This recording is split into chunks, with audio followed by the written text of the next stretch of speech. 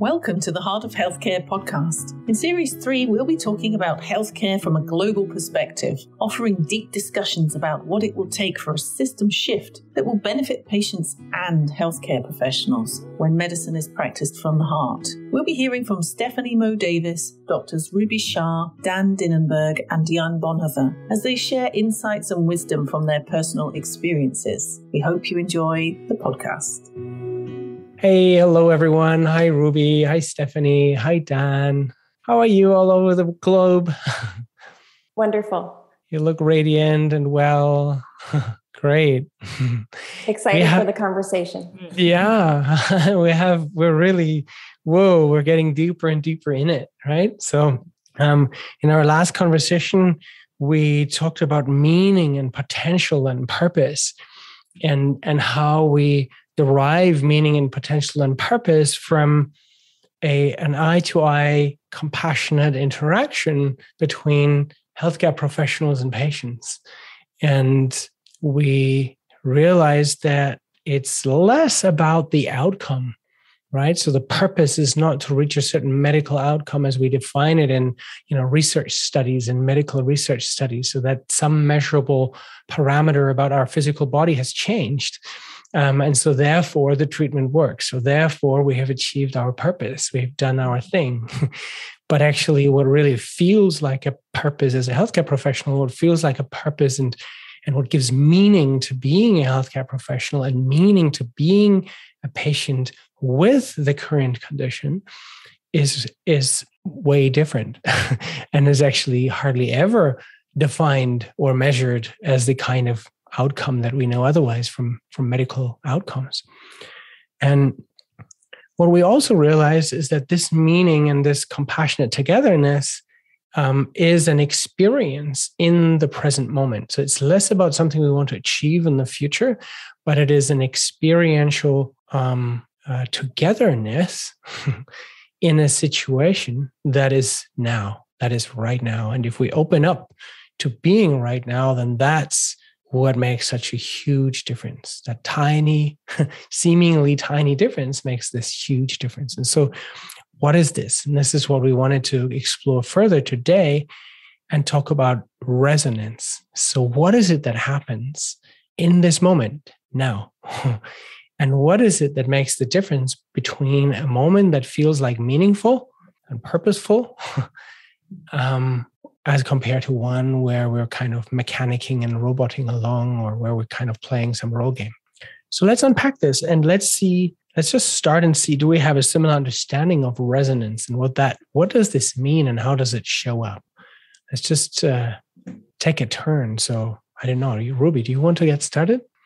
For me, this is a word that I've recently really understood outside of physics. And so it was more so attaching this word to an experience that I definitely had before I understood what this word means. So now I can tell you that the only way I can describe this word, define it, is by describing my experience of resonance, which is when there's a meeting in a space, and it's not physical space, but I think it's important to define that there's a space, because that means that there's a mutual existence in the now, just like you said, Jan. That's how I experience it, where I feel seen and heard. That's how I've experienced this. And then in retrospect, I was able to identify that when I have resonance with another individual in the past, before I even knew the word to attach to it, it was when the other person feels an instant, deep connection to me. And that was oftentimes patience, because that's where I spent the majority of my time. And that's when you have this really unique experience of total stranger and this instant connection. And that doesn't happen with every single patient. Yeah. Doesn't happen with every single patient. Of course, I've had that feeling of resonance with other individuals who are not patients, but I gotta say, I was more easily able to attach it. I experienced it more so with patients than other individuals. Beautiful. So when I hear you correctly, then you're describing an awareness of a mutual existence in space that is instantly recognized when this resonance happens, when this connection happens, this mutual recognition happens. Great. Wow. That's beautiful. An awareness of a mutual existence in space that leads to an instant recognition of coexistence. Beautiful. Thank you. Okay. Wow. Who wants to go next?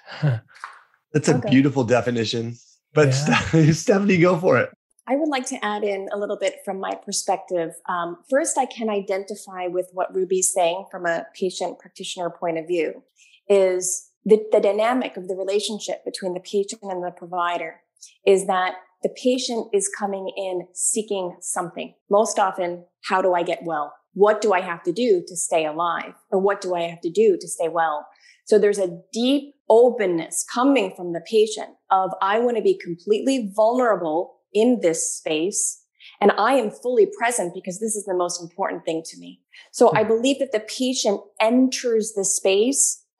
It's very open from that patient point of view of, I need to be present because my life may depend on it. So what we're met with may not always reflect in that same openness, depending on the time, what's going on in the thought patterns, the mental formulations, this patient before, this patient after, I have to do this. So I think that what can happen, and this is probably the largest complaint I hear from the patient population aggregate that I work with, is I don't feel seen, I don't feel heard, and I don't feel understood. This is a classic feminine archetypal wound, right? So it just kind of shows to me that there's definitely an opportunity for us to do better, to understand some of the underpinnings of the importance of space, holding space, showing up in the moment, fully present, and identifying resonance. And I just want to challenge the space between us here to try to broaden our perspective, to see that maybe, just maybe, resonance always exists, but instead we show up trying to cohere it with our understanding. So I think that very often coherence is a more three-dimensional mental way to understand resonance, but the healing to me occurs in the resonant space. Boom. Yes. Thank you. Wow. This is very beautiful. Wow. That is so beautifully put. That is so. But the kicker is that the problem is that this isn't the way the traditional system operates and values how we evolve. So we can't measure this. This is something that can, as of this point, it's not even valued enough to truly be studied. But maybe the deeper question is, why do we have to put a measure on it if it's clearly working? What is it within us? Is there a trust issue within ourselves to not just connect the way we know we need to connect and desire to connect, that we are blocking and actually doing more harm than we realize by trying to quantify everything? Wow. Amazing. I think you're touching on a few really core aspects here, I think. So one, if I hear from you correctly, then one of the things you're saying is that resonance is pre-existing and it's not man-made, right? Yes. So it's resonance is there, and we can step out of resonance. We can disconnect. Unknowingly, most often. Right. The fundamental state is a state of resonance. Because from a state of disconnection, it is perceived as something we need to do, because if I'm alone in this world, what else can I do then to create a connection with the world? So that fallacy is is understandable.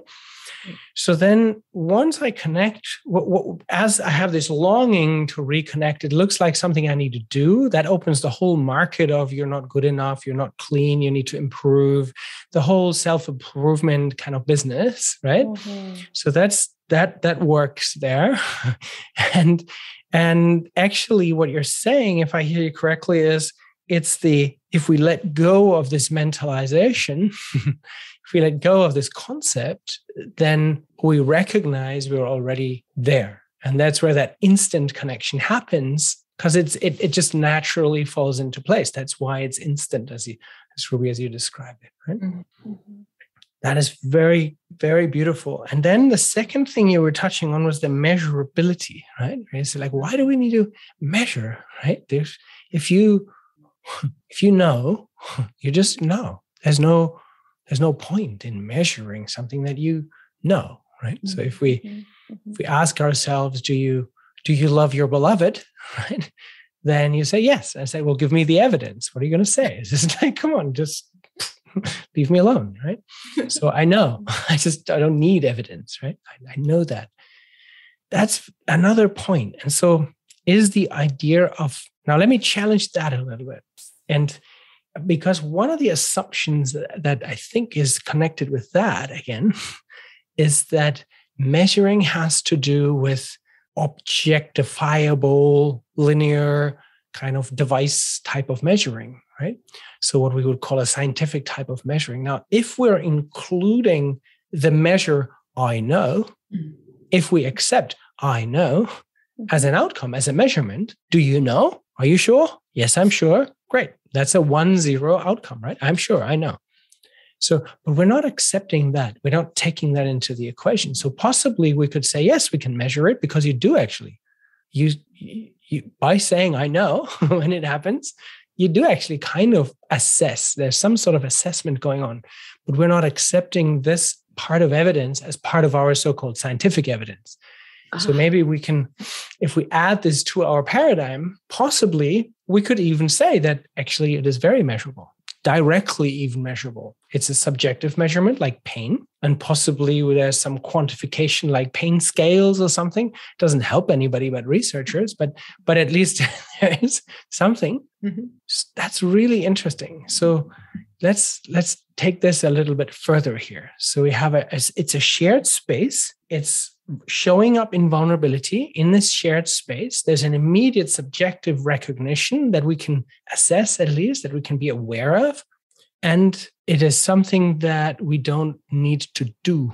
It is something that we can fall into. Wow, amazing. Dan, you want to take it further? Even in this resonant field that we're creating here, I feel like I've already moved into a different understanding of resonance. So it's really interesting to kind of discuss as it's shifting and changing kind of my idea, because I think what Stephanie mentioned of already being in that resonant field, I just immediately thought of nature itself. Mm-hmm. When I'm in that vibrational field, that resonance of nature, you understand that everything is happening.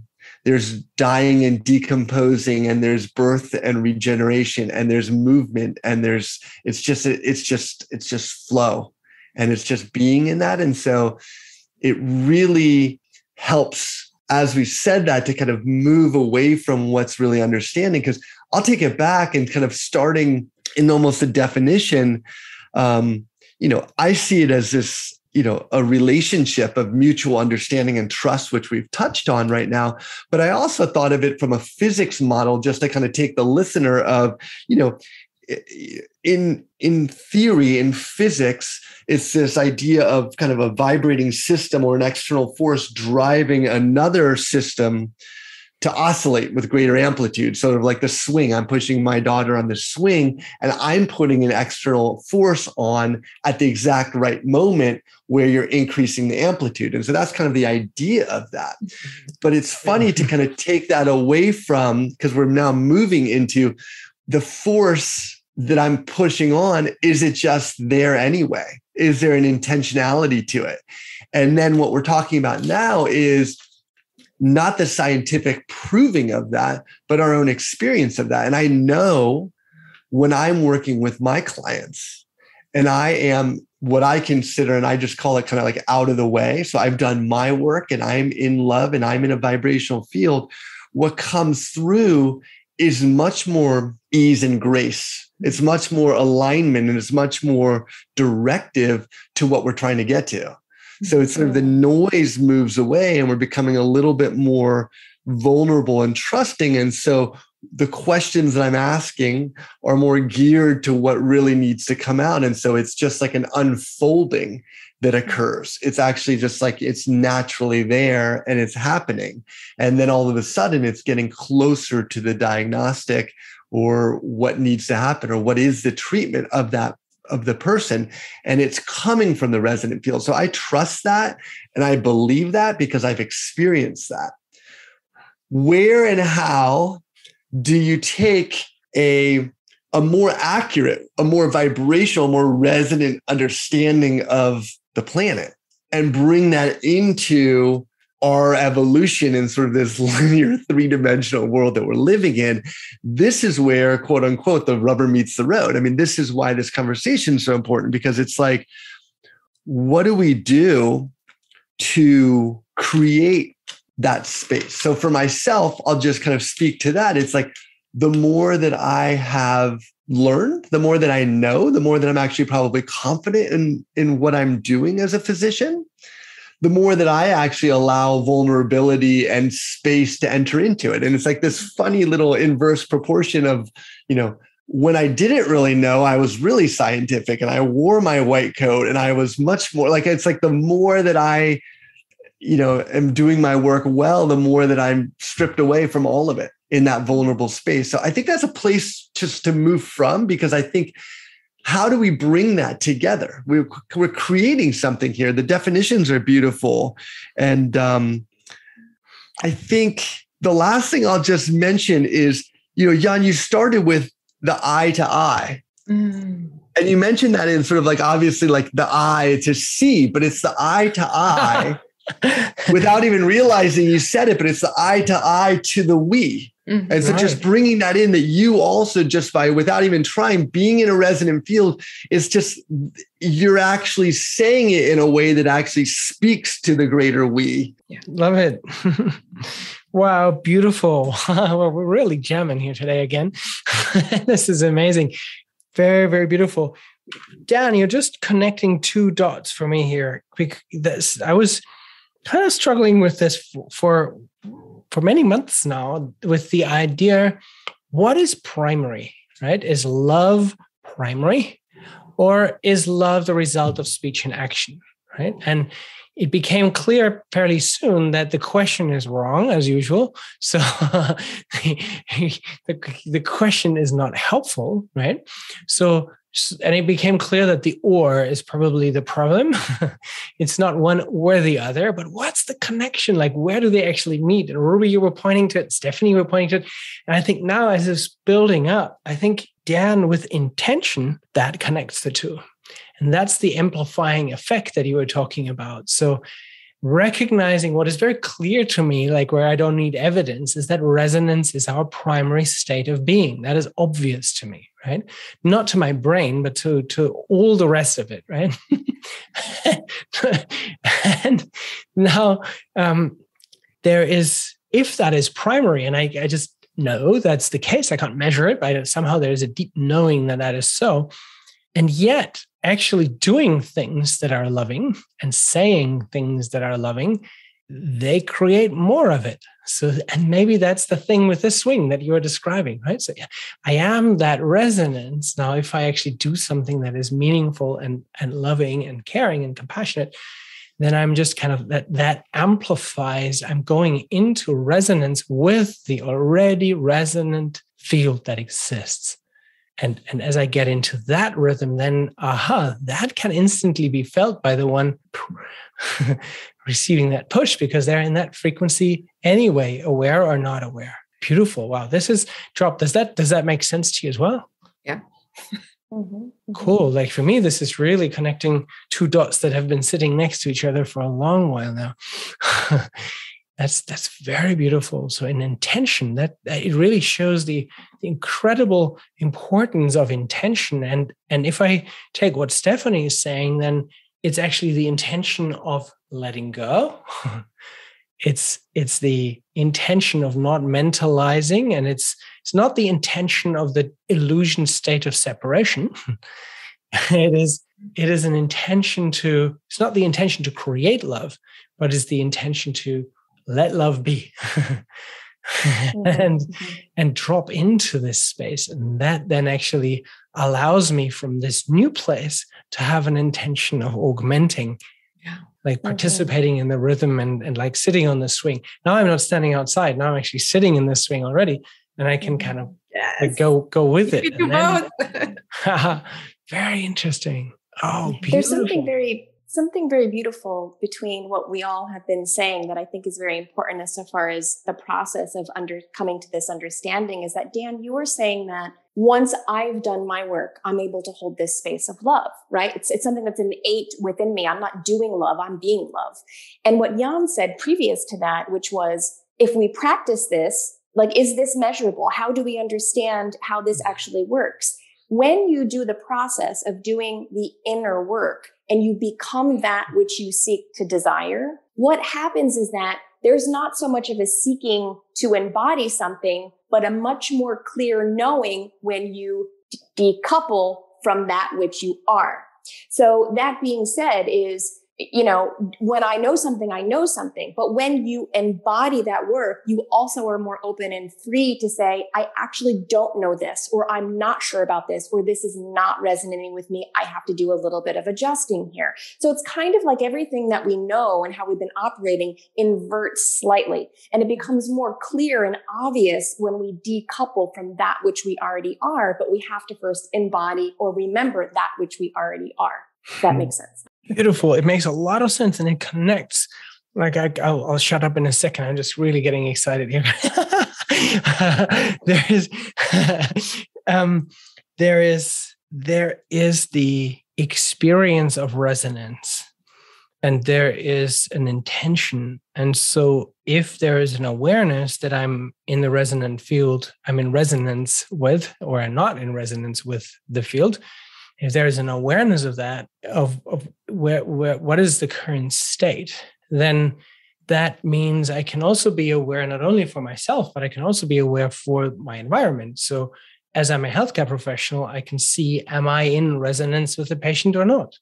Yeah. Is there this instant connection that Ruby, that you described? Like, boom, we just know.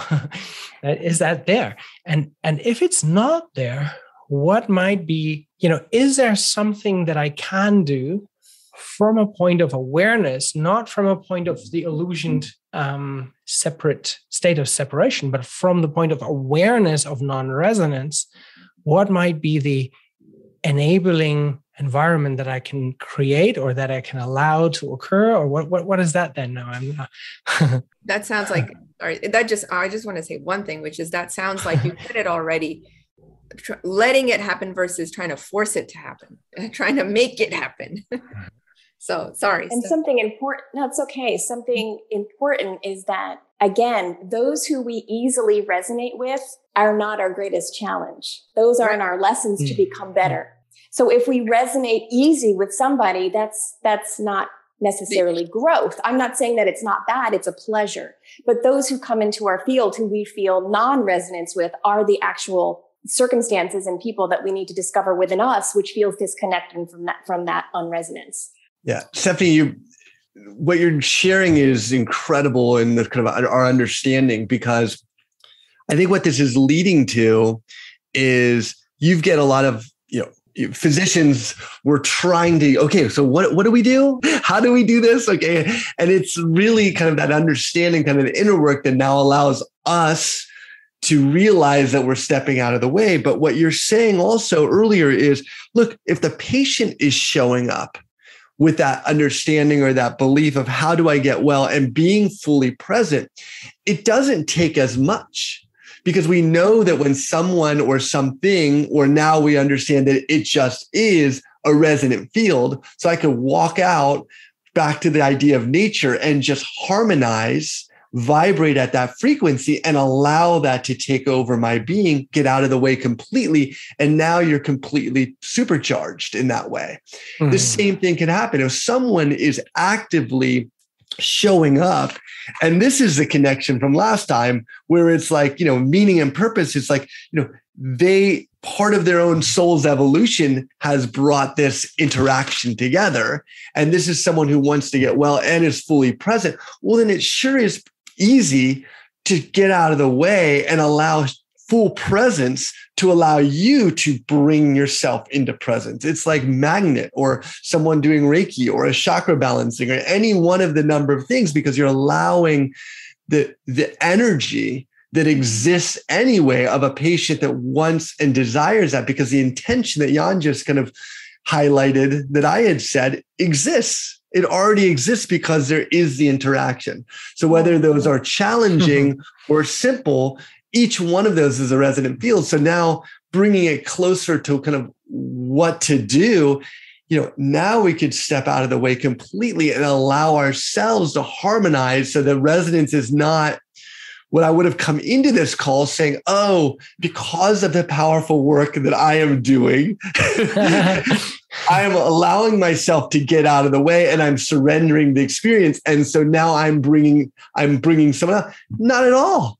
It just completely switched, where it's like, just showing up and having someone in need and present allows me to harmonize with that. That's beautiful. Thank you so much. This is exciting. If I can say something to the collective doctor out there from a collective patient point of view, please, everybody listen intently. I'm trusting your education that you had to take care of me well before you even walk in the door. I'm trusting the fact that you have an MD behind your name. Please just show up as yourself. You don't need to prove anything to me. If there's a sense of that egoic nature coming through, it's actually something that may need to be integrated within yourself. You've got an MD, you're my doctor. I'm fully trusting that your education you're embodying that education and you're going to do the best that you can. There's nothing within me as a patient that feels as though you as a doctor don't have the education to do it. It's just a matter if you're willing to show up fully as yourself to be there for me. We love you guys. That's the truth. We really do. We just need to have a better relationship. Oh, that permission is necessary. Thank you. Receiving from the collective in that space. Thank you for that permission. It is so deeply needed. And as you're saying it, what allows us to let go of is actually a pharmaceutically driven, a medical legal system, business entering into medicine, all of these things that pull at us and take us away from our inherent nature. So, but with a human to human connection, from the I to I becoming we, I hear you, we hear you, to allow that to become who we can be, to show up for who you can be. And that's a totally different place that exists, and it has not existed in medicine for some time that I have seen. So thank you. Thank you. Dan, that was direct channeling. And I just want to say that this is what I feel in my every iota of my being, that when we show up, the call is out there. They're here. The patient called us out right now, just now. If we show up, the system has to change, because you just did the main three things. The system has to change. That call that you all had to go into medicine, to me, would make it clear that you are a natural healer. And there's aspects of the system that have conditioned you out of that innate knowing. So there has to be just a remembering that you're healthcare professionals, but you're also healers. And you need to disconnect from the ways in which you can't show up as a healer and a healthcare professional. Just a couple of days, I took to an intensivist, a very experienced senior intensivist. And I asked him, said, what do you think, now looking back at your career, where you started, 30 years ago, 40 years ago, and where you are now? And do you feel that, and what do you feel is the proportion of technology and knowledge on the one hand, and showing up as a human being and companion and guide for the patient on the other? How much of what you do is actually conducive to healing that you see in your intensive care unit? And he says, well, it's become so incredibly technological. And when you become senior on top of it, you actually are less with the patient and you're more kind of coordinative in your role. And so he says, I have very little opportunity to practice real medicine. That was his words. I'm like, oh, so what is real medicine then, right? He says, well, it's when we actually interact with the patient. And in our world now in the intensive care unit, it's the nurses who do this more than we do. And we are more like just, breaking bad news or breaking news or sharing, prescribing stuff. We're very technical. We're very much part of the technical environment. And I was really touched by the fact that somebody who's very experienced and has seen life and death every day very, very, intensely and clearly, and so has learned to value aliveness from this perspective, is recognizing that an over technification of medicine is actually not real medicine. That is so interesting. It's interesting that we call medicine the same thing we call people take in pharmaceuticals. It's kind of interesting. The other thing that what you just said that's so very interesting is that this ability to remember how important it is to be in personal connection with people. Something that Ruby and I discuss a lot is the availability for the development of consciousness as a form of healing over getting more technological. I'm not against per se something like for working on health and healing, something like plant medicine. But why are we leaving out just the basic aspects of the evolution of human consciousness and connection? Why aren't we talking about that? Because that's such a powerful catalyst for health and healing. Yes, it is. So we talked about compassion, and we differentiated compassion from empathy. And when we talked about empathy, we talked about that's to do with I feel what you feel. Kind of I feel your feelings. I'm in your feelings, participate in your feelings. Now, and compassion was more about I am here for your subjective experience. And now we're looking at resonance, which could have to do with empathy. Like kind of the immediate idea is like, if I'm sad and then you feel my sadness, then we're in resonance, right? But here we're talking about a different kind of resonance. And now you're bringing up the term of consciousness. So help me understand this. So how does when we say resonance is our original state, and we also say consciousness is our primary state, and we also say love is our primary state, like how do they relate?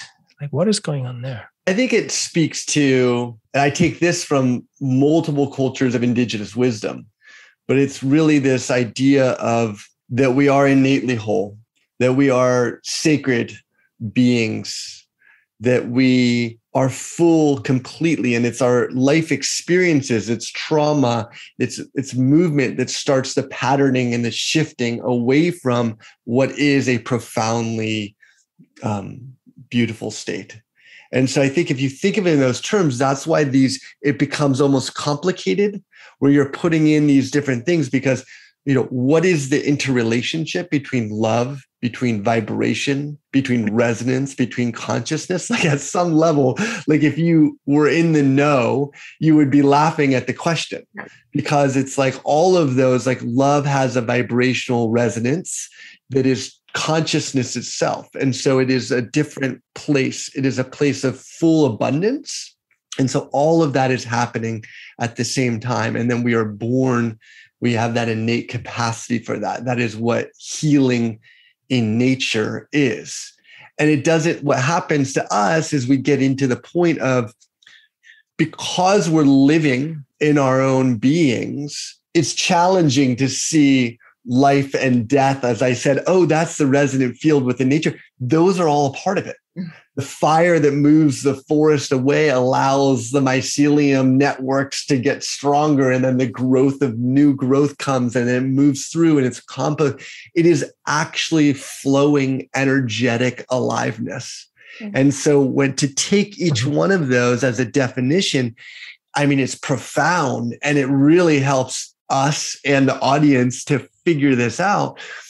But I think at a fundamental nature, it exists together. And so, if I find a field in my life, it's like, love is the resonant field that allowed my expansion of consciousness. So I pull those together and just kind of hold one of them, but it could be interchangeable. If for you, it needed to be something else as that coherent field, but all of it exists in the same. I would like to say, to simplify, and maybe some action steps people could kind of investigate that may be useful, is you have to feel it to heal it.